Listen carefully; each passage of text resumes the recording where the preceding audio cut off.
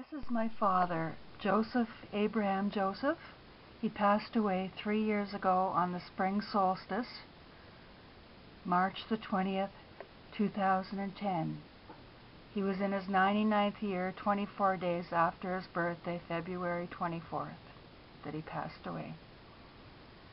He was a hero. He was in the RCAF. He was a recipient of the Flying Cross in 1945 for saving his men. And this is one of the cards that I found. And these are his glasses. Love lives on. Those we love are never really lost to us. We feel them in so many special ways.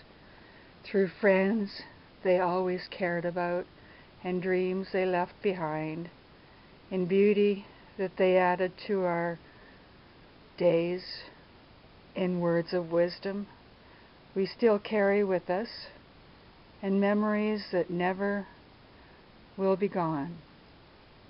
Those we love are never really lost to us, for everywhere their special love lives on.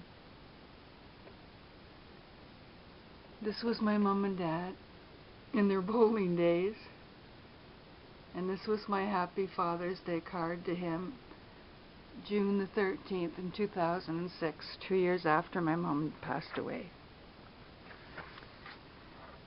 Okay, so sincerely hoping that the passing of time will ease your sorrow and surround you with comforting memories.